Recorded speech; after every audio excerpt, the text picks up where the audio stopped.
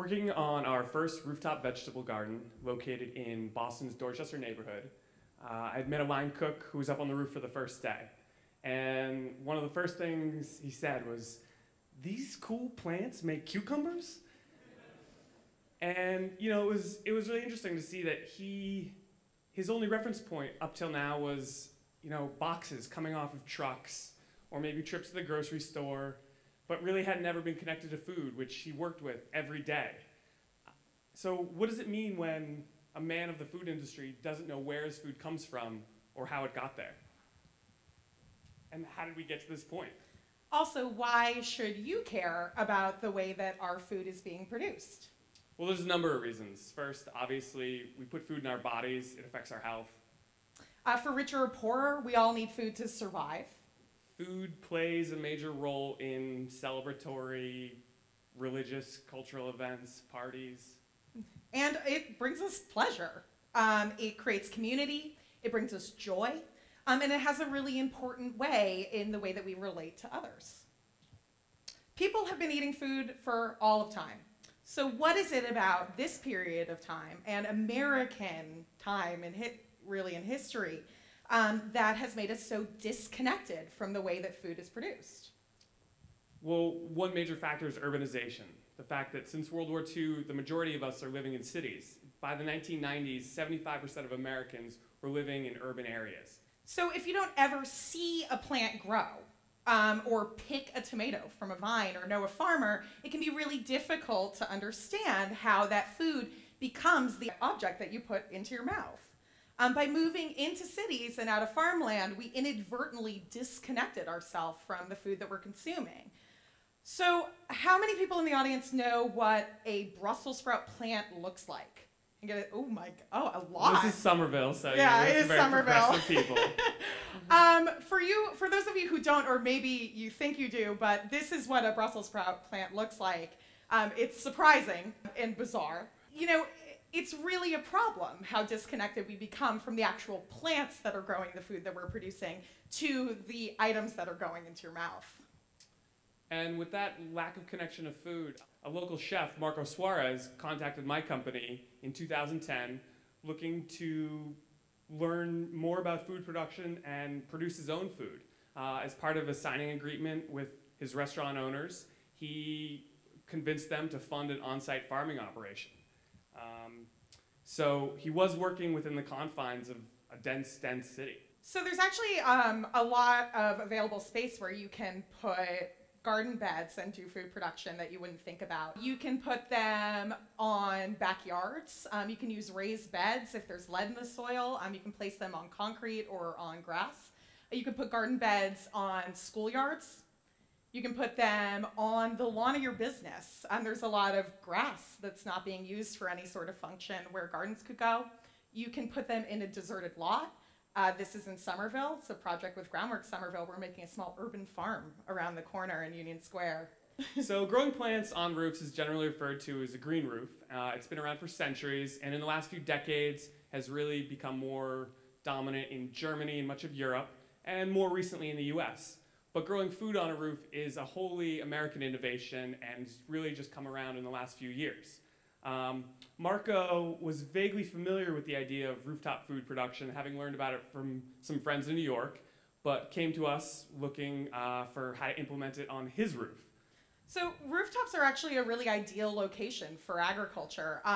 There aren't a lot of competing uses for rooftop space, and there's actually a huge network of available rooftops all over the city. Green roofs consist of a number of layers of protection, drainage, and soil that support plants. They help a building stay cooler in the summer, warmer in the winter. They also reduce the amount of stormwater running off into our sewers and out into our waterways. But Marco came to me looking to learn how he could utilize his 4,500 square foot roof to grow a sizable amount of produce that would actually have an impact on their restaurants, ordering from trucks.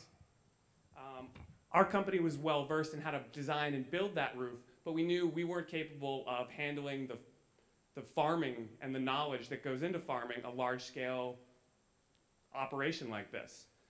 So through a mutual friend, Brendan found out that there actually happened to be a business located also in Union Square in Somerville that was doing urban farming, which is my business.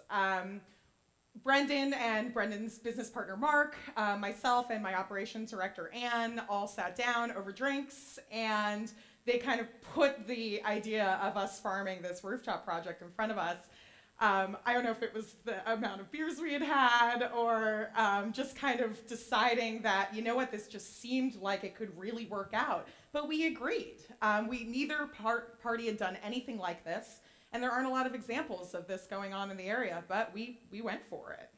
We actually had to take into consideration the menu, what a weekly maintenance plan was going to look like, and so we sat down thinking about what the restaurant was going to use and came up with a plan to move forward.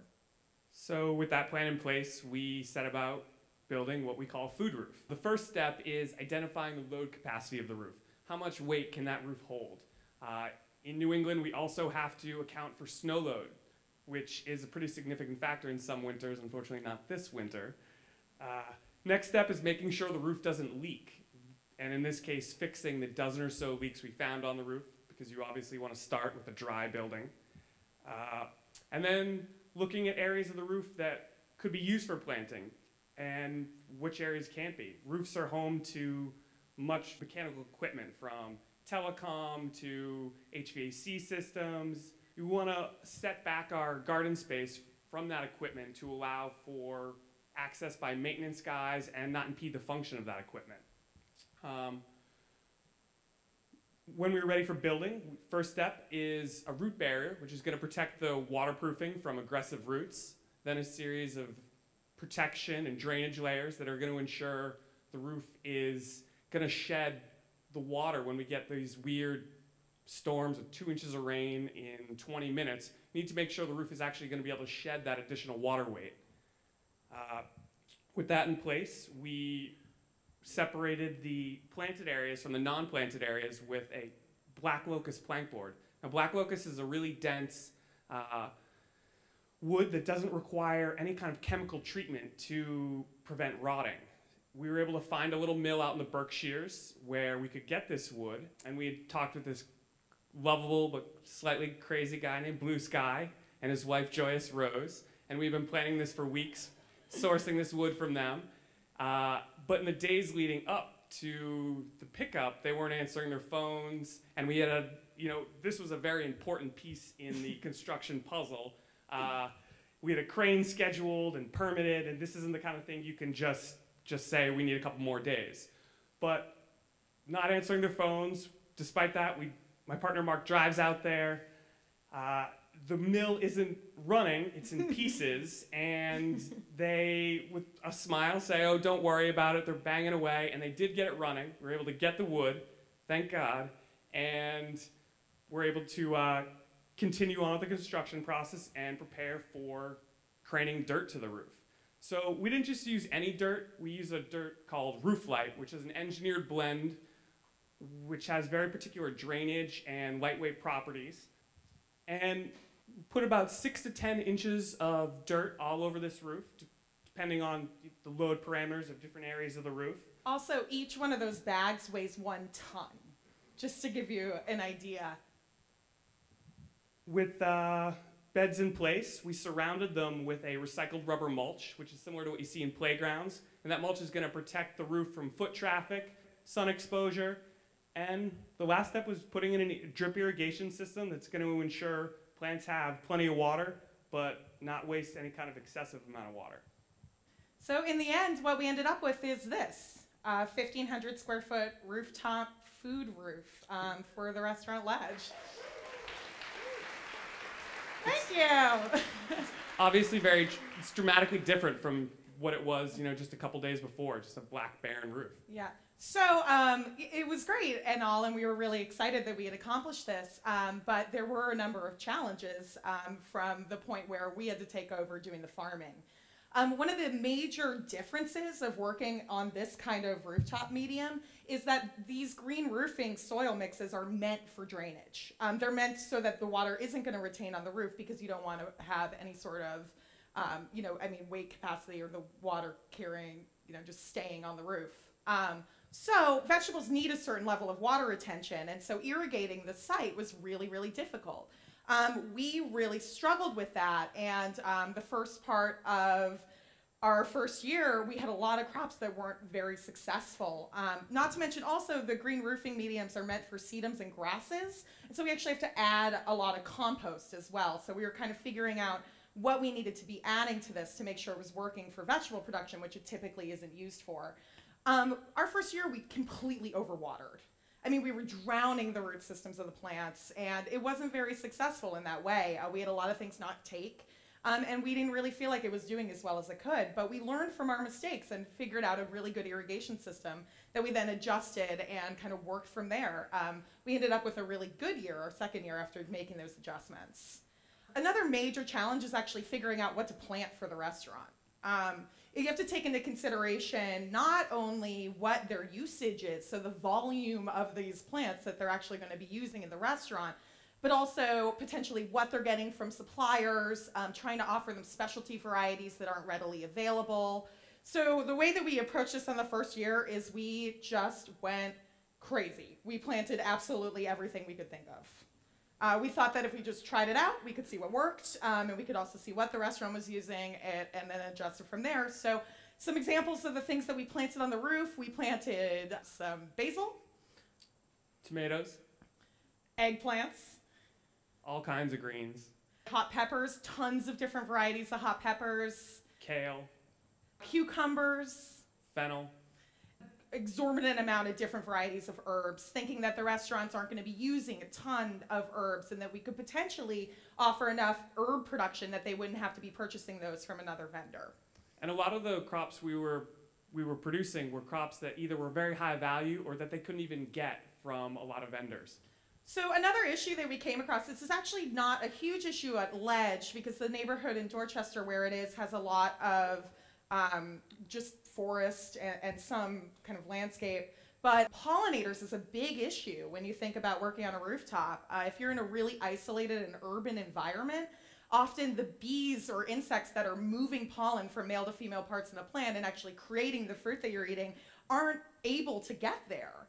So there's a couple of ways to work with this, but it is something that came up that we didn't realize was going to be an issue until we started working in these isolated urban environments. You can actually hand pollinate the plants.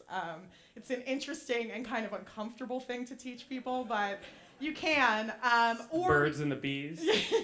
Or you can actually install beehives, and that's a whole other part of urban agriculture is urban beehive installations and getting people reacclimated to having those insects around us.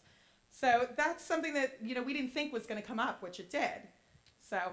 Another challenge is you can't drive stakes into the ground on a roof like this or you're going to cause issues. My first year, I built a trellising system for tomatoes and definitely underestimated the weight of a row of 30 tomato plants. But in year 2, Green City Growers lead farmer Jason devised a really effective and inexpensive trellising system and just kind of reminded me of the need to the collaborative nature of projects like this, that taking people from many different skill sets to really make a successful project.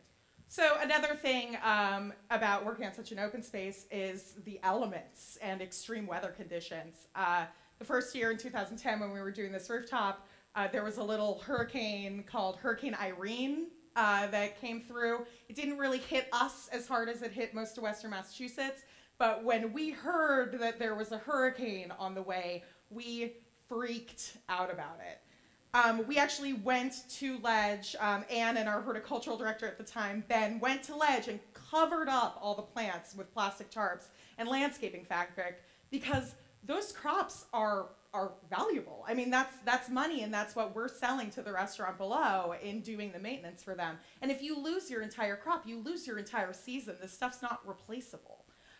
This is something that is just an issue. I mean, it's something that's a major issue with farming. You can't really predict the weather, and extreme weather conditions just happen all the time. And it's something where our only way to kind of work with this is to just make sure that the restaurant or the client just knows that you can't change or predict the weather and just have an open understanding about what that means and that this is a big part of agriculture. Getting the restaurant staff to use the produce effectively was also a challenge. They're used to ordering this food and it's delivered the next day. And trying to schedule their menu around what's going to be coming up in a week or two is definitely a challenge. Yeah, not to mention you spend a lot of time training these line cooks to know how to harvest and to use the produce, and there's a really high turnover in the restaurant industry. And so we spend a lot of time trying to educate people and then finding that they weren't there the next week, which is a big issue. We really haven't figured this one out yet, honestly. We're working on it. And I think that the key to it is education. So we're trying as hard as we can to make sure when we're working with a restaurant and there's a farm on the roof, that everyone downstairs understands what's going up on the rooftop and really figuring out ways to engage them in the process. We're really looking forward to this upcoming year. It's going to be the third planting season coming up. And while this is our personal experience with rooftop agriculture, there's a number of other really cool projects going on in this area as well as beyond in the region. So there's a really cool project going on right now downtown. Be Good Restaurant has a kiddie pool rooftop farm that we help them maintain. It's on the roof of a parking garage on Washington Street. This past year, we grew 650 pounds of tomatoes from 20 kiddie pools. It's about the size of 4 parking spots. In New York, there's the world's largest rooftop farm called the Brooklyn Grange. It's amazing.